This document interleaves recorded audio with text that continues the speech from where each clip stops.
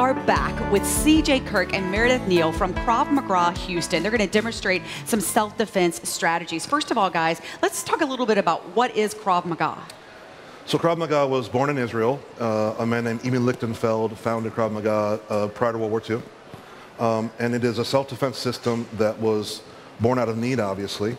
And it was also developed around the concepts and ideas that we talked about when we're under stress, what it looks like with the human condition. So we started with, in this case, the idea that people can't function in the ways that they can function out of stress when they're in stress. So Krav Maga is a self-defense system that was based on the reality of the human condition. Now today we're going to look at 5 different possible scenarios, and Meredith here is going to demonstrate how we would get ourselves out of these scenarios. And she looks so sweet and innocent over there. Well, I know Meredith, by the way, used to dance with the Houston Ballet, and as you can see, she is not a 400-pound linebacker.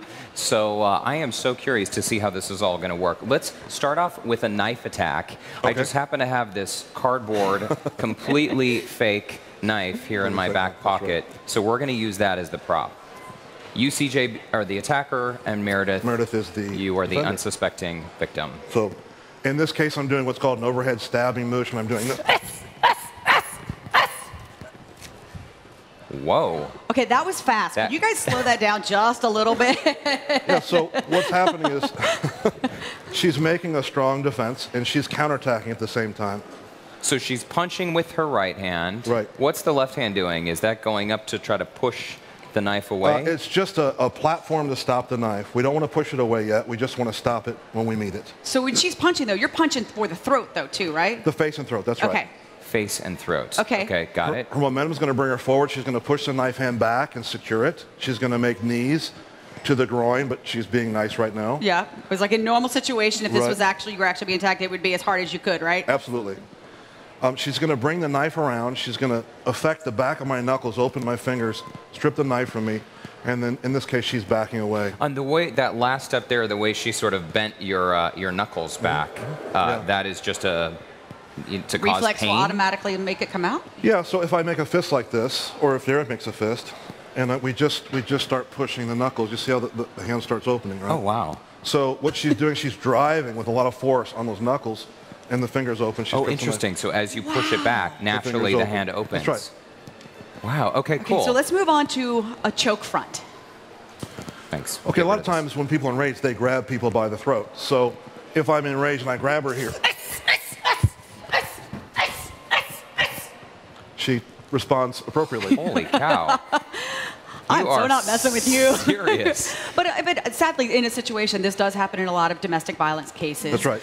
Okay, so can you walk us slowly through what was happening? Let's do the same thing. Yeah, so I'm choking Meredith, and because I'm so much bigger, she needs something other than strength to respond. So she's going to use a 90-degree angle to pluck my hands away from the power, and she's going to make a groin kick at the same time. She's going to rotate back and be strong. She's going to punch, go to what we call control position, use knees, and she's going to continue to attack until she feels like she's safe. So she's going for the groin as hard as she can multiple times. Yeah, the groin, as you might attest to, is linked to the central nervous system, right? So we want people not only to have that to deal with, but most people will know if you swing at someone's groin, they pull their hips back. Yeah. When you pull your hips back, structurally, you're not as strong. So naturally, you try to avoid that. What about for those times when somebody is walking or running at the park and you get attacked from behind? Exactly. A bear hug. So in a bear hug situation, I'm going to move up here. Let's do this way. They're trying to wrest control of you, typically around the arms, but not always, and they're going to pick you up and take you somewhere, right? So we have to drop our weight and respond. Oh my gosh, you are so fast, Meredith. I can't believe it. Okay, so again, let's walk through this slow motion. Okay. I saw elbow to the groin. Yeah. One of the very first it things was a groin slap. So I'm trying to get her and pick her up. As my hips move up, she's stepping off and making a groin strike. Then she's sitting me up with elbows, hitting my face to sit me up so that she can roll around, go to her control position, make her knees, and continue to attack until she feels safe. So, I mean, this seems like a lot of stuff going on that you have to be able to respond in a very split second. for that woman that's walking in the park, running, immediately just start going for the groin first. Is that your first line of attack when you're trying to defend yourself? I would hit whatever target is available. Okay. Whether it's the eyes, whether it's the throat, whether it's the groin. I always refer people when they ask this question to an episode of Cops when they grabbed this very skinny woman up, and one officer had one arm, one officer had the other, and they were on both legs, and it took 4 officers to get her in the car, right? If you just fight as hard as you can, and you're very active, and you intend to be violent, it's hard to deal with people like that. So, couple more demos Just very keep quickly. hitting, We're just yeah. about out of time. Okay. Here's your cardboard knife again. Let's talk about a different type of knife attack. So this would just be a knife threat. it's a right? knife threat. It's not uncommon, but what happens is the knife goes to the throat. She makes a pluck, and we call it giving me the knife back. So we're getting that kind of motion with it.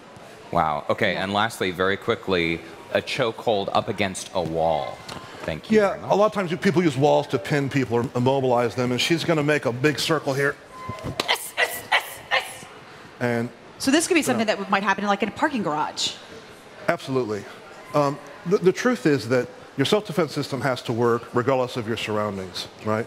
So whether you're in your home, whether you're in the mall, whether you're out in a desert, or whether you're in a parking garage, you have to be able to function based on the attack. And finally, CJ, you mentioned earlier a number of times that the mental rehearsal to prepare oneself for a scenario like these. Meredith, how many times have you done each of these exercises, would you say? Hundreds of times over the last 2 years. Hundreds of times. Yeah. Okay, so it really is something that becomes a muscle memory. Absolutely. In order to fight off an attack. And you guys do offer, you also Krav Maga classes, you guys offer self-defense classes, lessons. Want to let everybody at home know that as well so they can check it out. Yeah, I'm going to be CJ. one of those jumping in one of those classes. Good. I'll say that right CJ now. Kirk and Meredith from Krav Maga, thank you so much. Thank you. We'll be All right right. back.